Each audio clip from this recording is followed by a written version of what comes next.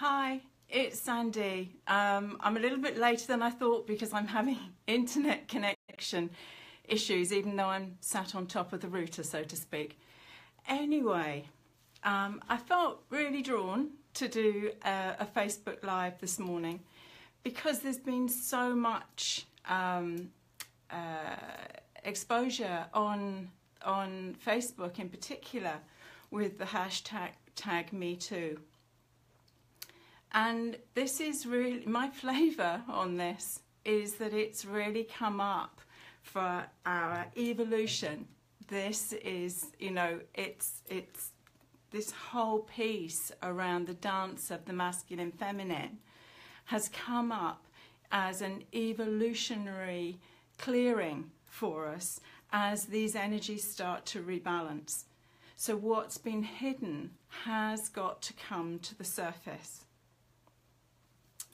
So I am sharing a little story about a consultation that I did earlier on this year, that I was involved in earlier on this year. And this consultation took me up to Yorkshire and to a very large house and grounds in Yorkshire with lots and lots of storylines, because the present owner had a family lineage on that particular site going back into the 1700's. So again, when you're looking at something that is a property that's come down a lineage, there is a particular flavour of that. So I'm just waiting to see whether anybody else is going to be able to get on live this morning before I tell the story. So just a minute.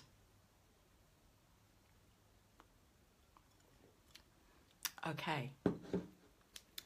So the story goes that as I walked around the house, there were lots of different flavours and different storylines that were coming up in the different spaces. And you have to realise that, this is a property that had been in multi-generations. And so each of the rooms, as I went in and out, had different flavours, different energies. And the current owner was able to say, and this is where, Uncle Stephen passed away, or this is where all of my lineage, birthed in this room. This is where the nursery was. So fascinating stories. But when we got to the billiard room, the energy was so dense and dark, I didn't actually even want to go into the room. It was like walking into treacle. It just incredible. But it was like that really was a room in the house that held almost like a seed point, a note of the flavour of some of the things that had gone on in the house. So actually, in going into the space and walking around this massive billiard table, very dark panelled room in itself, but as I say, the energy in it was just like treacle. So clearly this was a room that the men go to. The men go to this room after dinner. So there's drinks, there's stories, and this is built up over time, as things in rooms do. It's like something happens in a space and it leaves a flavour.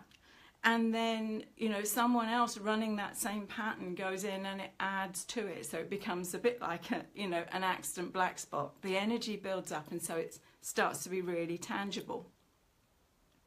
So as I stood in this room, I became aware of obviously the entity energy that was in the space. An entity energy for me is a dense, congested thought form energy. It's not got a consciousness in the same way that you or I would experience it. Spirit energy is, for me, in my definition of it, is different. Spirit energy has had a life, it's had a consciousness, in the same way that you or I would know it. A spirit energy you can send to the light. An entity energy you can't, because it wasn't created by that. It needs to be dealt with in a different way. So there were two levels of work that was being called for in this particular space. One was to clear the dense and negative entity energy in the space. The other... Hi, Katie. Hi. Thanks for joining. But the other energy in there was definitely a spirit presence, because as I walked in the door, there was almost a feeling of a breeze that went past me as I went in. So I stood quietly for a little while, and then I became aware of this energy that had crept back in the door. And over by the corner, by the door, was this crouched figure. And he clearly was aware that I was there. And as I tuned my radio dial down to connect with him, to find a place where I could hear him, where we could communicate, I began to feel this immense sadness that this man was carrying. He said his name was Edward, and his time in visiting this particular house, because he hadn't lived here, he had been a visitor to the house and therefore had gone into the billiard room with the other men. And his time there went back to the 1700's, and there was one particular event that had called him back, and for resolution. You know, spirits, when they hang around in spaces, don't normally have, it's not necessarily that they've passed in the space. It's just the fact that that particular space holds a traumatic memory in their heart field, which goes to, when they get to the time of leaving the body, they haven't processed out, they haven't come to resolution within the heart field. So Edward had come to the end of his life with this pain, with this weight in his chest, around his heart, for something that had occurred that he hadn't been able to find resolution for. And as I listened, so he started to tell me the story of a night when he was staying at the house and all of the men had gone into the billiard room. And one of the young servant women had come in, possibly to bring them drinks or to attend to the fire. And the men had taken her, they had grabbed her, and they had raped her. And Edward's pain was the fact that he knew he could have stopped it. He could never forgive himself for the fact that he could have stopped this happening. And that pain and that sense of weight of that had stayed with him for his whole life. And there, having not had resolution with it, an aspect of his soul at the time of his passing didn't go on into the light realms. It went back to this house, to the corner of the billiard room, where he had stood to watch this play out.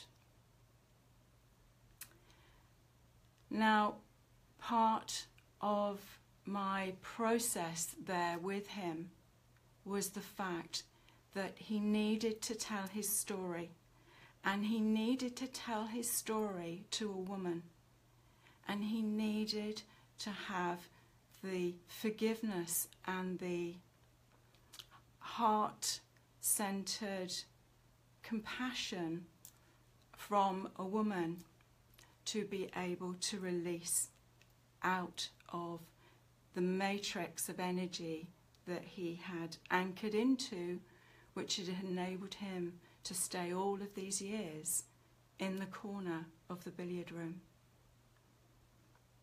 So this was just a beautiful, beautiful process with this man, this actually very gentle, heart-based man.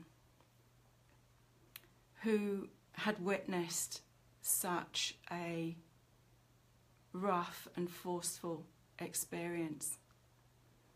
And clearly his honouring of the feminine had left him deeply troubled with what he'd experienced.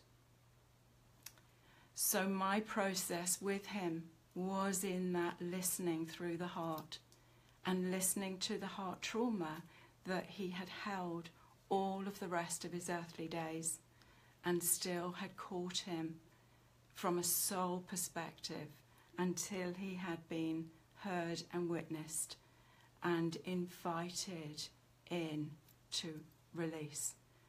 So it was a beautiful process that was completed very gracefully and enabled the tangible feeling of the space to change. So, these stories are fascinating. We can experience this, but in another house that I was working in, up in Northumberland, a few months back now, there was the story of a young girl in the stable block who had been raped by a stable lad. These things are perpetuated in these places and times, this journey that the feminine has gone on in revealing her true power and her substance, and asking for it to be honoured by the masculine. So the little adjunct to this story was that it was a bit later that the client actually revealed that he had a current dilemma going on because one of his staff in the office had been accused of attempted rape of one of the other staff members. So you can see that this flavour of whatever has gone on in a space actually anchors itself into the water molecules of the walls. We know from the work of Metoo that water holds memory. So there is a substance. We know when we feel we go into a room that's got happy vibes, and we know when we go into a room that actually really contracts our energy. And spirit energy, when it's comes back for resolution, anchors into the earth grids, the Hartman and Curry grids that are all around the earth, that create little vortexes and eddies that this spirit energy can anchor into, that allows it to stabilise on the earth plane even though it's in a different vibration.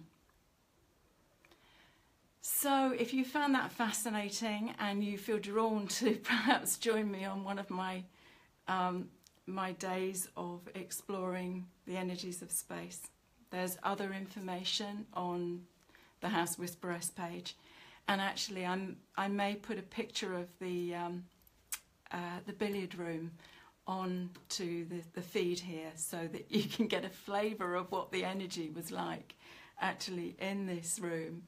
And I'm not breaking any client confidentiality. I'd like to add that because the owner was very open in sharing the fact that there had been some house whispering gone on in his beautiful 95-room house. It took a lot of walking around to get the flavours. So anyway, that's my little message for today, that actually there are some very good men out there who hold the feminine in great esteem.